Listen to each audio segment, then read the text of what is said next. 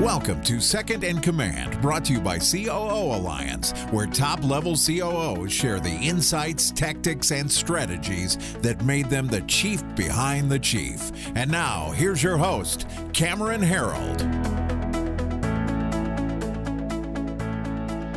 Daniela Mancinelli serves as the Chief Operations Officer of N6A, an award-winning public relations and social media agency. She oversees all operational areas, including client services and customer success, employee engagement, branding, and communications. She directly manages all of N6A's customer delivery groups and is responsible for executing on N6A's unique performance-oriented culture. Daniela has been an integral part of the rapidly scaling of the business, opening up their Toronto office in the summer of 2017 and establishing various service lines such as a robust social media program. Daniela joined N6A as vice president in 2015, and prior to joining N6A, Daniela spent over 15 years in luxury PR, branding, and marketing, including various stints with NBC Universal, Sony Pictures, Lionsgate, and Paramount. And when we were on video at the start of this podcast, you didn't look old enough to have the 15 years experience. So well done. You've been either blessed or taking care of yourself. So thank you. I appreciate it. I've been lucky as well. People underage me or underguess my age. So I'm kind of holding on to. You look very young. Yeah, well, except the gray is coming in now pretty big. Can't see. It's also part of the style, so it looks good. That's why we're doing radio only, right? Yes. So why don't you give us a little bit of background as to what some of your skills are and what you've brought to the team at N6A as COO, and maybe even in the early days, what it was about the company that you saw that you liked, and what it was about Matt as the CEO that he saw in you that he liked. Yeah. So look, I guess it goes back to the beginning of my career. I started off in Hollywood. So in Los Angeles, I did entertainment PR. I worked with television shows, personalities, also touched base with event PR and some fashion. So when I met Matt 4 years ago, you know, the first thing I think it's all about chemistry, right? You have to like who, you're going to work for. So we sat down. And he was running N6A at the time. It was about 15 to 20 people. And he had two vice presidents there, was looking for a third, realized that my background was very different from everyone else's. And he thought, this could be a good opportunity to join hands. I obviously had experience dealing, like I said, in entertainment, something that Matt never really touched on. He was mostly in the marketing technology, ad tech space. So I joined hands, and it's been amazing ever since. I started off as VP, and what I really liked about Matt is he kind of just threw me in, and he said, look, we're going to give you a one-day orientation. You're going to meet your team, and they're going to brief you on about 15 accounts, probably about 10 different industries. And I said, sure. And the next day I had, directors, managers walking up to me, asking me for advice, clients calling me for one-on-one. And I just dove in. There was something about that I loved. It was challenging. And I knew instantly that the way that Matt recruited was, based not only on skill, but, the belief that he has in, individuals. And so he trusted me with a portfolio of accounts. And from that day, that's kind of how I've, run in the company. So that's a pretty entrepreneurial environment to dive into. I mean, and typical entrepreneur to say, okay, you need 1 day of training. Meanwhile, he's probably been running the business for 5 years and knows it inside and out, and he gives you 1 day to catch up, right? And then they assume you're caught up too, right? Yes. So how was it? How long did it take you to get up to speed? I mean, it's interesting to watch people coming from the outside in, especially into that very senior role. How long did it take you to get up to speed to where you felt you had the confidence and the competence to really pull it off in that first VP role? Look, I mean, you pull the first, week, you pull from your gut and your experience. So you're and you're listening to your team members, you're trusting your managers. It probably took me, I would say I felt comfortable after the first month. So it took me about 4 weeks to really kind of understand the landscape. And in PR, especially kind of the world that we live in, Cameron, every day is different. You'll have a new entrepreneur CEO who has just closed funding, and they're pitching you this new technology, and they're excited about it. And, you're taking notes, you're thinking about, okay, how can we introduce it to the media? We have to do it in 3 days because we don't want anyone to scoop us. So I think, having that, coming from that PR environment, learning about, navigating and pivoting, through quick, I guess, decisions, I was able to feel semi-comfortable after a month.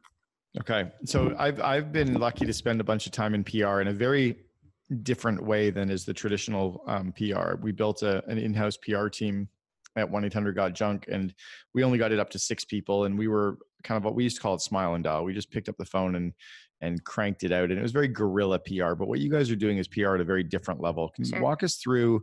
Can you give us kind of a case study of the type of client you work with, one that's maybe is a big success for your agency?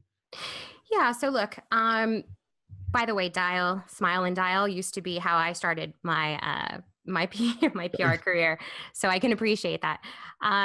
Look, now it's a little bit more organized in the sense that, we're able to, meet with the CMO. We're able to review messaging. Some of the messaging has already been constructed for us. So if that's the case, that's a blessing. And everything is sort of buttoned up in a nice package where we're able to log in to a Dropbox, find bios. We have spokespeople who are media trained. And then we're able to kind of lay out, a 30-day, 90-day plan and kind of go at it in a more structured way. And so a larger company like this would be Ladders, which is who we work for. I don't know if you're familiar with sort of the recruiting platform. Okay. And we, on the other side of things, we have, I guess, the startup folks who come in and don't have any messaging. Their CEO is new to media, maybe doesn't understand earned media and how it works. And those are the ones that I also really enjoy to work with, because now you're educating, you're mentoring, and you're taking them along on the journey, and you can really measure the success because they've never had a media footprint until now. And we're able to, especially if it's a great story, we're able to really show them what we can do in a matter of, 2 months to a year. So that's a little bit. You mentioned the term earned media, and I've never heard that term before, but I'm fascinated by it. I think I know where you're going. Walk us through what earned media is, and is that a kind of a term that you guys have coined for yourself to create a niche, or is that an industry term? It's an industry term. So, you have folks that will come in and, they want us to handle media buying, which is what we don't do. So earned media is we work on retainer. A client will engage with us. They'll pay a retainer fee. And our job is to tell the story and work with the New York Times, the Wall Street Journal, get them on broadcast, and, work hand in hand with the journalist to make sure that their story is being told and that we're inserting them in even larger stories. So that's kind of the earned side. And the only thing we touch on is on our social media end, and we do social media. In fact, we acquired an agency in 2017, like you mentioned, in Toronto, that houses all of our social media. They do a bit of paid because now the way that Facebook is run and Instagram, you're going to have to spend money in order to push your brand out there. But no, we don't do any sort of advertising or media buying, none of that. It's good old-fashioned PR. Nice.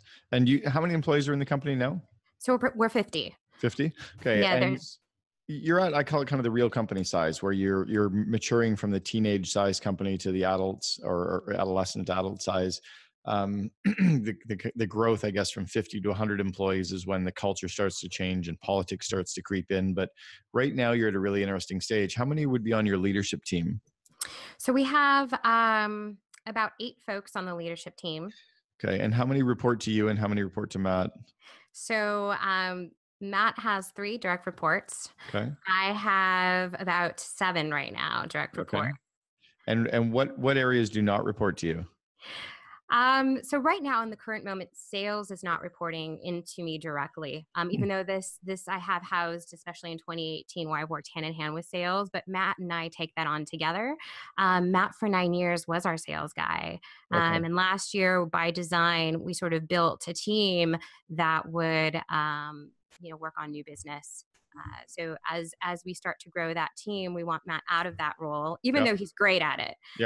He needs to focus on CEO stuff. So everything else, though, I could say does run through my office, and it's probably Matt trying to pry me out of certain spaces, because I love getting my hands dirty and working with our managers, our directors, with our clients.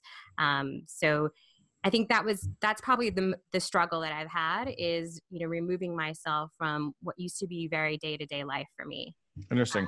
I love that you're saying he's trying to pry you out of some areas. So before we dive into that, you talked about Matt working on some CEO stuff. Sure. I think one of the areas I think CEOs need to be the real caretaker of is vision, and really rolling out that vivid vision to their company and explaining where we're going as a company. And then we get to figure out how to go there. How do you stay on the same page with Matt and the vision that he's got for the organization? How do you kind of sign off on that vision? And then how does he sign off on your plans or your, the way that you're going to go about making it come true? Sure. So look, Matt and I meet at least, for strategic planning at least once a week. We have an agenda. We talk about, the vision, what we want to do, next quarter and obviously next year. So we stay very much in line. And when it comes to kind of my role and what I'm running, I think we've built such a relationship right now that, he's able to probably finish my sentence or know the decisions that I'm going to make. So we have something called Producer of the Week, which is basically a program that identifies the top performer each week. And how we do it is we built our a proprietary portal that allows folks to nominate the highest performer. And so I'll get about 5 nominees. And it's gotten to a point where I would say Matt would probably guess who I'm going to choose because I'm responsible for choosing that performer. And so I think when you work with somebody for so long and you study, maybe how they will tackle a challenge and, vice versa, you're able to kind of walk in lockstep. So, of course, out of courtesy and just the way that I've, been raised, I've been raised by entrepreneur parents. I always run something by him and will say, hey, this is my decision. If you see it differently, let me know. If not, I'm going to execute. Cool. Usually, I want to ask you about the entrepreneur parents in a second. Sure. Tell me about the, I've always struggled, especially as the company's grown, to not play favorites. I end up with these people in the company that I like and that I have fun with and that we have a cool culture and we go for coffee. How do you not play favorites? How do you get yourself to kind of give your time to the A players and work with the B players and give your time to people that maybe you don't have a high affinity to hang out with? So that's a great question. So I actually don't have favorites. And it's something that I think I've always been raised this way. I'm very fair. I see everyone in the agency as, equal. And so I would never, and it's tough. You want to make sure that you give as much love, like you said, whether it's coffees or whether it's, strategic meetings. But it's important to sit down one-on-one, and I'll take the time to schedule coffees or bring them into my office and just ask them for feedback, whether it's on a new business pitch or whether it's, what we can do to make things better on the floor. And so it's a conscious effort that I make as a leader. And it's something that I've seen in other, organizations where they've failed, in my opinion, where you can see who's kind of within that cliquey, inner circle and who's out of the circle. Yeah. And I'm not a big fan of that at all. Do you work with your management team for them to, or let me, instead of, I almost led you with a question. Sure. No. How do you avoid silos from starting in the organization? So we've put a few programs in place. So we work with, there's 6 groups on the floor right now. And they work together on, let's say, 10 accounts. So it's very easy to create those kind of family within a family, groups. But we've put a buddy system together. So we will pair folks with other people on other teams. And then they also get a mentor as well. And that's somebody, an SVP, a director, myself or Matt. And so we work really hard to make sure that, everyone is collaborating well across the entire agency. And there's another challenge there too, Cameron, because we also have Toronto. Right. And so, when we're doing happy hours in our New York office, it's equally as important to make sure that, Toronto is getting the exact same love. And we fly them in at least 3 times a year for big company events. One, in fact, is called a summer bash. So it's kind of the big celebration where we celebrate, the highest performing groups, team members, and then just kind of go over, our Right. company cultures again. And Matt speaks and lets them know we review the past and then we review the future, and Awesome. everyone gets to socialize together. So that's one. And then the second would be a holiday event, which we also fly them down. Next year it's going to be 30 because it's going to be our 10-year anniversary. How many employees are in your Toronto office? So there are 6 right now. So it's Okay. a small So operation. it's not quite ready. Well, you've almost got to though start bringing your New York team to Toronto for a trip as well. Once We would love that. We would love that. Maybe everybody from Toronto thinks they're New Yorkers anyway, so they kind of a good affiliate. I used to live in Toronto years ago. So. Oh, I love it. Yeah, I love it's it a up great there. city. So talk to me about the lessons that you got from the entrepreneurial family that you lessons that you would carry with you, I guess, as the COO.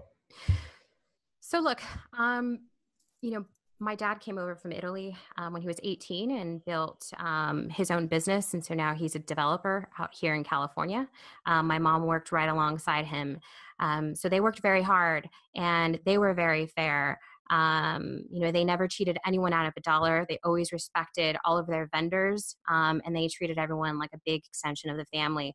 And so when I joined, again, N6A and met Matt, even though I was an employee, I was a VP, I felt like every decision I made was as if the agency was my own, that, I had created it. I was very careful. In fact, if there were needs, I was the first one to volunteer and give up something if that meant someone else could have it. Because I had seen my parents do that. And I knew how important it was to show loyalty and respect, not only to your colleagues, but also, the owner, the person that had this vision and continues to create it. Yeah, it's interesting. I'm watching my director of operations, and she's my second in command right now. The way she runs the COO Alliance and how she does stuff that just I'm like, wow, like she's buying gifts for people and she's buying them out of her own money, and she's taking money out of the bank machine and tipping people at the hotel where we're running conferences, and she's doing it on her own. I'm like, what?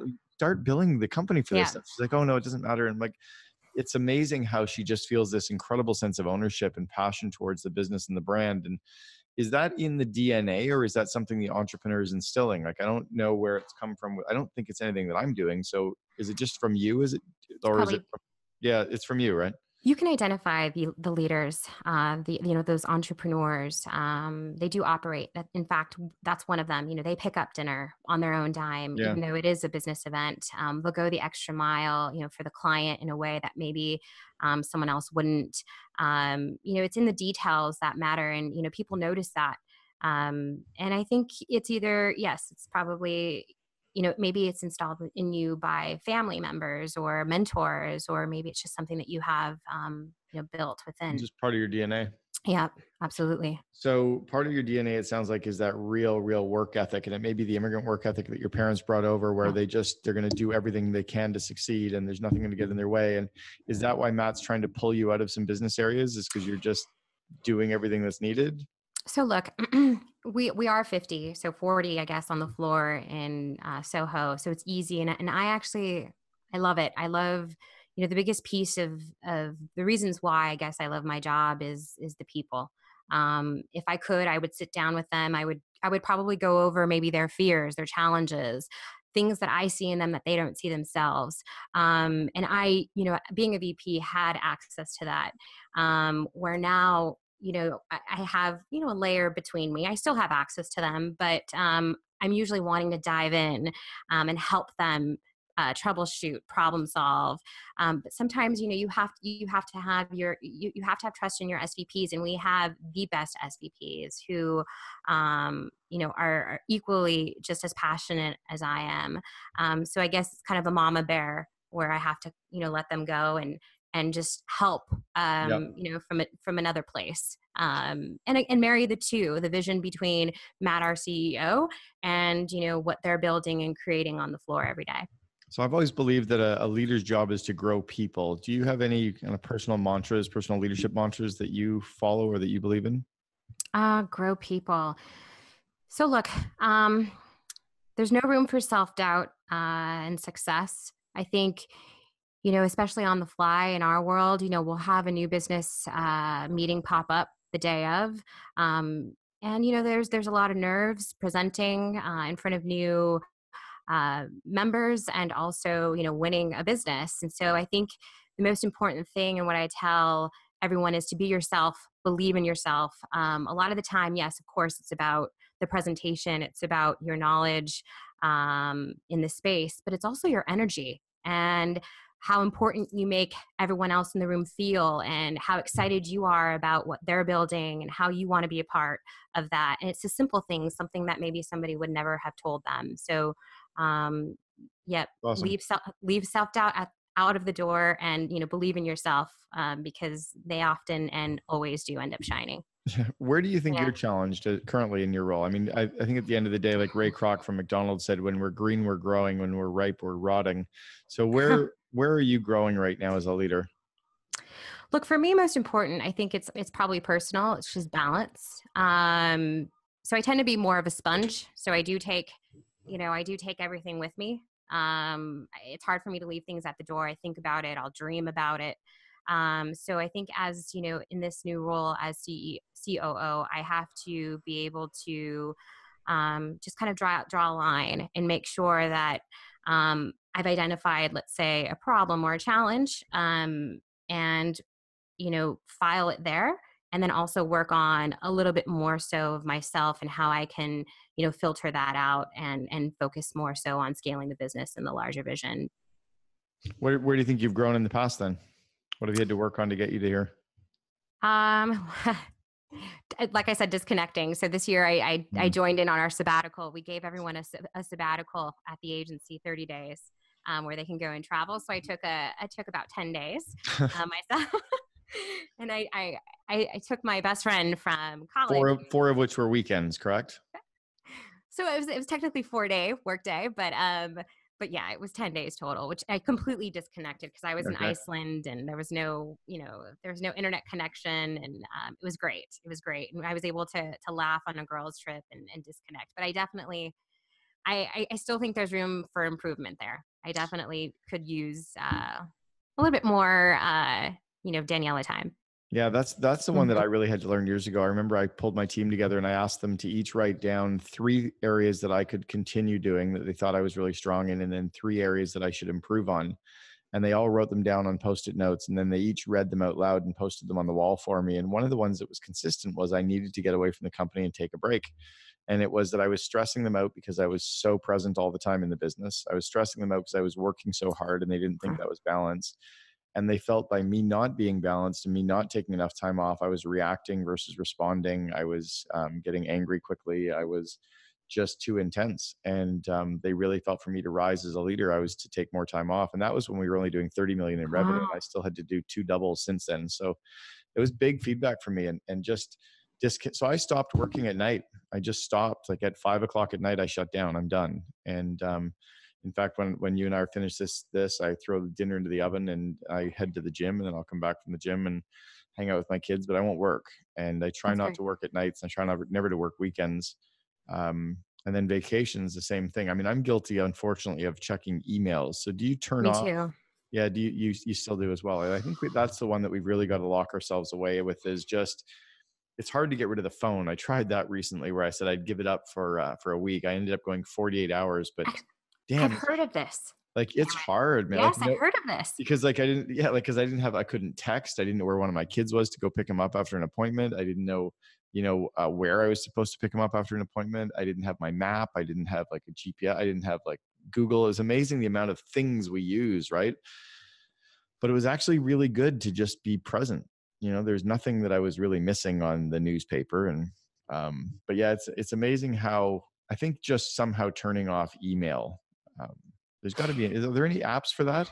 So I think there has to be apps. See, I get anxiety of not checking, because what if, there is an emergency? What if there's something that, we could have prevented, something that we could have helped out on, and I could have helped out. I know. And then, I feel like it's kind of that FOMO. I don't know if we have to create one for emails, but, you're afraid of missing out on fun, but I'm also afraid of missing out on, work stuff. And I actually enjoy it. I'm here, as I travel, I enjoy touching base with, my colleagues, asking how their day went, what, how did certain clients do with announcements? You kind of just Do you becomes think we're part of your avoiding, are we avoiding something though? Are we avoiding something in our own lives? Are we avoiding connection with our friends or reaching out to the friends that we feel we've let go of, or life. our hobbies? Like, are we filling because it's a dopamine rush, right? We get an True. excitement, we get a buzz off of it. So I've been called out, especially on dates, which is not great. Ah, When for having the phone, mhm. it's a big, it's a turnoff when you're Yeah, at dinner, and somebody continues to check their phone, or you're at, a birthday party and somebody is, continuously checking their phone on their phone. Yes, it can make the person feel not important. that's when I've So actually just started to leave my phone in the car. wow, Yeah, no, it's good. I Like like I so like that. I I like learned that. this one. I learned this one. It was a story I told myself. I said, my grandfather told me that if he could play golf and run a company, and he could play golf without calling into the office, I could too. And I kind of told myself that story because he never said that to me. But both of my grandfathers ran their own companies, Wow, and they played golf. And I realized that if they could actually take 5 hours off to be on the golf course and completely disconnect, then Christ, I can too. that's So true. I started golfing without my phone. I got a GPS watch instead of checking my, yardage on my phone. And then I just started doing it at dinners. And so now I'll go for a dinner date and I'll sit and I won't check my phone at all. I'm trying not to bring it to the dinner table at home, so I just don't have it with me. But it's an addiction that I think we have to break. So here's one for you. Tell me. Do you allow phones to be brought into the meeting rooms? Hmm. That's a yes. So look, and so we used to have a strict policy, especially with internal meetings. So new business meeting, no Okay. phones. Okay, great. It's important Because you're that trying to everyone's land the client. absolutely, and we leave computers out as well. And some people do bring the computers in just to take notes. But I'm kind of old school where I love the notebook. We'll have a deck and so forth. But so no phones during new business. We used to have a strict no phone policy when there were internal meetings. I see that we've loosened up a little bit there. Yeah, so I literally get like a wood salad bowl now, and I leave it at the door of meeting rooms, and I check the phone. Even when we do the COO Alliance, so our COO Alliance is all these COOs from all over North America, and we meet for 2 full days. And 8 o'clock on Thursday morning, everyone puts their phone into the bowl, and we don't touch it till 5 p.m. And it's like giving a cocaine addiction. Like people are like all jittery, right? At the end of day one, they grab their phone. Day two is a breeze, no problem at all. But I'm now getting all of my clients, CEOs included, and just saying, look, if you can't sit in that internal meeting for a half hour or an hour without your Sure. phone, it means you're too busy for the meeting. That's okay. Go do your other stuff. Good But point. either be completely present and treat it like a client meeting where you're trying to land the client. Like everything should be as important as trying to land that client. Absolutely. Absolutely. No, Yeah. you're right. I like that. I think I'm going to have to revisit that now that I'm thinking about it. S- Um, I So think give me something that's working for you guys in meetings. I wrote the book Meetings Suck, and I'm a little bit obsessed with meetings right now. So really. you walk me through what's working well for you in meetings. So, look, I think what's working and what's really unique that we're doing, especially in we call it Matt, our CEO's direct report meeting, is we rotate through a project and we call it Make the Company Better project. Mm. So, one of us will own it for the week and we'll present something. It could be anything, could be related to our department, could be an observation, could be a report. We're really big into data. Mm. So that's just kind of how our PR firm operates. We analyze internal data all the time, whether it's just results, client results, whether it's retention, staff retention, hiring, all of that stuff. And we try to beat it every year. That's great. So for us, these company better projects are amazing because we're learning from each other and we're able to get creative. There are things that I think about on the way to work when I'm at home, when I'm traveling in Iceland. When you're not they- disconnected. but they never make it to my to-do list. So now this is the opportunity for me to bring it to life through a presentation, That's with cool. my colleagues. So that's something that works, and that meetings are great for that. Yeah, they Um, are for sure. yeah, That's cool. Tell me about Gen Y. I mean, the PR industry is notorious for being successful in leading a group of people that are Gen Y. So, sure. I would guess that I'd say 90% of your workforce is between 22 and 37 years Yes. old. So I think they're getting a bad rap. I think they're also getting a very accurate rap. But tell me how you're successful in recruiting them, in onboarding them, and in keeping them for more than 6 months. So have you heard about our Pace Points program? No, Okay. So we had this idea one I year just ago. turned up my volume. So look, we were notorious. In fact, we just won entrepreneurs top company cultures in America award this Yeah. year because we're really big on company culture. So, look, we run the agency like a family, but we also reward our folks, and they're competitive, in the sense that compete and care is one of our taglines. So it's very important that everyone, obviously works well, but also is taking care of each other. So what we've done is we've blown this culture rewards program out of the park this year, and we introduced Pace Points. So now, we have team members who will start to earn Pace Points based on coverage. So maybe they've placed coverage for their clients. Mm-hmm. They'd had an outstanding month. Their team has won some awards. Their group has won some awards. And they have 2 windows every year where they can cash out on these points. Now, these points are, they hit different buckets. So for you, Cameron, maybe you're interested in cash only. Me, maybe I'm interested in opening up an office in Singapore and having an experience and operating out of a WeWork, somewhere in God Singapore. forbid you'd have to take a vacation. God forbid, but I actually love traveling. So, we Singapore office would be cool. It would be amazing. And, we started to realize that our team members wanted, they wanted to work from home because they felt they worked better working from home. They wanted experiences. So now through these Pace Points that they, accumulate, they're able to take 1-month sabbaticals. They're able to look at the health and wellness bucket and say, look, I can hire a celebrity trainer now and cash in my points and work with a celebrity trainer. I can go to a yoga retreat for a week in Bali. And so we've created what looks like, think of kind of like your American Like an Express Air Miles. rewards. Yeah. Yes. And now we've done it in a way, it's kind of an e-commerce site that we built where team members. And is this an internal site that you're using, or is this an is. external that you've white labeled? It is internal. So it's internal. We've created it. In fact, we're one of the few PR firms, I think, right now that have a full-time software engineer. So he's dedicated to building this portal. This is where we track performance. So we review. Really cool. We review everyone every month, including, I get reviewed every month, so forth. And the CEO reviews himself every month. I love this idea. I 11 years ago, I coached, my third company that I ever coached was called Achievers. It used to be called I Love Rewards.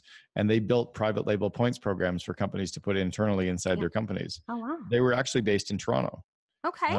But they had, so I Love Rewards was what they were called in Toronto, and then Achievers.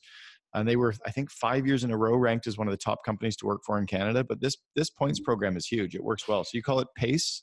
We call it Pace Points because Embrace the Pace is our one of our taglines. We have 6. So we do everything in 6s and N6A. So that motivates people, and it's also built in retention as well because they've got all these points built up. They don't want to leave, right? No, exactly. So, retention is great, but I will say, Generation Y and, this new generation, I love them because they keep you on your feet. They're really big into transparency, feedback. Oh, huge. I remember when I started my career, I don't think I ever asked anybody for feedback, which I probably should have. I just I worked and I overworked to make sure that, I was doing my job and I was doing it well. And they felt the passion and I guess the work ethic.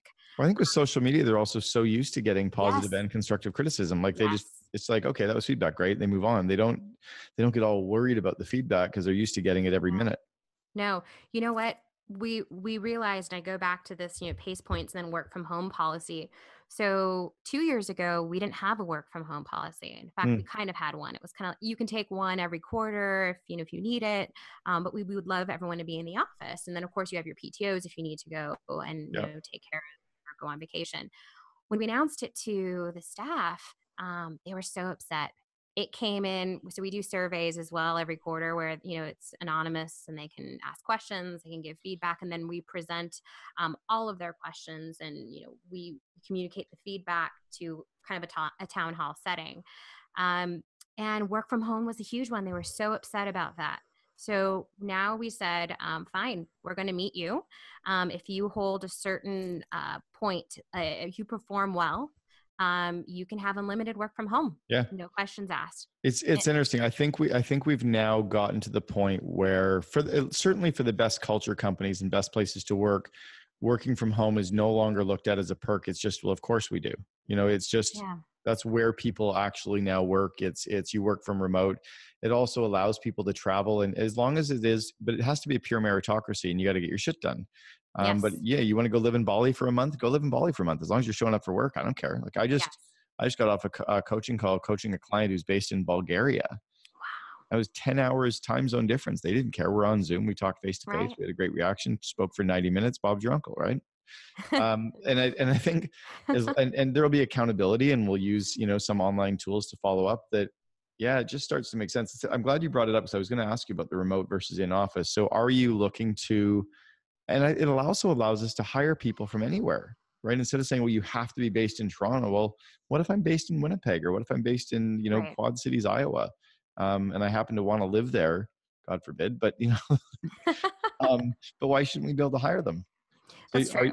are you going after those people now consciously, or are you more open to hiring people who are remote, So or not yet?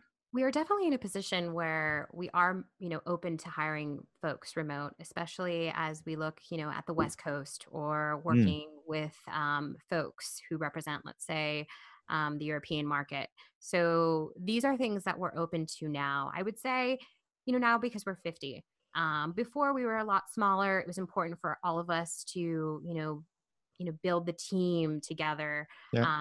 And I probably am still a little bit old fashioned in the sense I do love coming to work. I do appreciate working from home once in a while, but I like communicating in person, with the team. So it's something for me, but it's not for everyone. Some design positions, for instance, or, our software engineer, they come into the office, but there's nothing that stops us from saying, if you need to go and work from, home during the month of December, go for it. Yeah, I think we're going to see a huge trend over the next 10 years towards this. I have a client that I coached out of, I don't even know where they're out of, because they have 85 employees and no one works in the same office at all. No, they don't have an office. It's called Acceleration Partners. They rank as the 12th best company in North America to work on Glassdoor. Wow. And they don't have an office at all. And they never had an office. They just started that way. Right. So then I would say you'd probably have to invest more so on sort of company retreats, right? Yeah, they Team do a building. couple retreats a year, and they do everything. They actually have days where I forget what they call it, but they'll have people just sitting with Zoom open, working, just like we're hanging out at a table working together. And you'll see somebody like tapping away, and they're kind of like a little giggle, or there's a smile, or you'll say, "Hey, Kelly," like there's just this like casual hanging out together that I think people get. And I think technology has definitely made it easier. I mean, look, Skype, I don't know when Skype started, but maybe 10 years ago, Yeah. maybe 15, but it hasn't been that long, so the baby boomers are really the ones that are pushing against it, because they don't know anything other than going and driving to work and sitting there 9 to 5 and driving home. Like, right. So they're the ones that are more against it, whereas I think Gen Y are just so used to it. Right. I will say though, we do have, like, for instance, in our case, some clients will fly in and they do want to see, the entire team. So like those are moments where Yes, for sure. we'll have to override and say, guys, make it in. Or maybe we all meet at a WeWork location somewhere. This is true. I was in Lima, Peru last week, and I went into a WeWork location down there. I'm like, God, like, you don't need to have a local office, just all meet here. And there's an awesome restaurant across the street and a fantastic hotel around the corner. And it's easy. Lima, Peru. Yeah. Wow. Yeah. I was speaking down there. It was fun. That's great. Yeah. So there you go. So you mentioned family, and someone told me that, I guess you and I had similar families, because whenever we say that, it's like a family environment, someone said, some of us had really dysfunctional families. And I'm like, ooh, good point. Like, maybe I won't talk about us being like a family anymore, when you realize that some people had like families that were a little off. That's actually a good point. I've never really. But I was like, oh, that was interesting. Right. But I think it's around building a culture or building something. I had a client one time, they go, well, we don't really have a culture. I'm like, well, that's your culture. It's kind of beige. How would you describe N6A's culture, and tell us about your core values that you guys live out? I'm sure you have them, and you kind of live them as a company. Right. So look, togetherness, I guess, would be, maybe we substitute the family and just think about, Hmm. togetherness. And Yeah, that's that's kind of, cool. that's I how we love it. operate. Yeah. And I should think about that. I guess the Italian in me, family, it's just something that comes natural, but you're right. Agreed. Yeah, I grew up in a city filled with Italian families. I get it. Right? Right. So, and there is a lot of food. So I also define family with food. Yeah, But there is a lot especially of food Easter. in our agency. Yes, absolutely. It's like But, 7 courses, sorry. before we get to the rabbit. This is true. This is true. But then, I would say, so togetherness is huge. Mm. We work together. We meet, all of, the agency together at least once a week. We love to experiment. So experimentation is key, for the agency. So, whether it's for our culture, and when I say culture, our perks program, how we can make the company better. And then just innovation in the sense that, we're continuously looking at ways where we can improve the customer service experience. I mean, we're in the service industry. It's all about our customer. How do we continue to improve and build those relationships? Because let's face it, again, in our world, it's the relationships we have with our team, it's the relationships we have with the media, it's the relationships we have with the client. So we continuously work at that. So that's kind of a little bit of a sense, in our culture. Mm. Speed is probably something I would also slide in there. We are very quick. So, Yeah, 1 day of training. one day, well, now it's changed. Now we have actually a dedicated, so Nina Velasquez is one of our SVPs. She's been with the company for 6 years, Wow. on the service side, did great work with the service team, and then, kind of graduated, was promoted into this new role where she heads talent. So she does training events, recruiting events. She takes, 2 weeks to actually properly onboard them, and install. Because as you mentioned, we're kind of at that point now, 50, where it's important that they also know, the new members, our roots, and how we used to, service clients back when we were 15 people. And it was kind That's of like, cool. roll up your sleeve, let's jump in, no matter what role you're in. It's all about the client. We respond to our emails right away. We used to have, a year of the customer, where we modeled, programs every month around big brands that we admired. And, Nordstrom had this, policy where after the third ring you had to call, or so you would get some sort of a discount if they didn't pick up after the third ring. So now we did, 6 minutes, because we do everything in sixes. You have to respond to an email, make sure that the client knows you've received the email, that you're working on it, whether you answer it or just simply say, look, I'll get back to Wow. you. That's fast. Yeah. So it's important. We were joking because we had a new business client come in who is Italian, and they loved that piece, but they said, you must forgive us, we're Italian. We'll take 20 minutes to probably Right. get back. 6 minutes in 6 days, Yes. or 6 minutes in 6 hours. Yeah, it was great. So what's one last question? What's I guess a parting word of advice you'd have for anyone who is either starting off in their career as a second in command, or really growing into a leadership role, or even anyone in leadership? What advice would you give them that's worked well for you? Look, I think never lose sight of your people. So make sure, it's opposite for me, but make sure you are meeting with them one-on-one, everyone from account coordinator up. Listen, and, bring that feedback to your CEO, and don't be afraid to push back, if there are things that you're not really aligning on, because sometimes, it's as a CEO, you're thinking about the vision, you're meeting, your meetings are different than, let's say, the COO's meetings. I know the pulse of the agency. So it's important that you continue, to deliver, that energy and that, I guess, vibe over into, the CEO's world. That's awesome. Yeah. Daniela Mancinelli, sorry. Matt is lucky to have you in the second in command role. Thank you so much for sharing with us. And Thank you. really appreciate all the ideas and the lessons you shared today. Thank you so much. And, Thanks, Daniela. thank Take you. care. Bye. Bye. You've been listening to Second in Command with Cameron Herold. If you enjoyed this episode, please be sure to subscribe. To learn more best practices from industry-leading COOs, please visit COOalliance.com.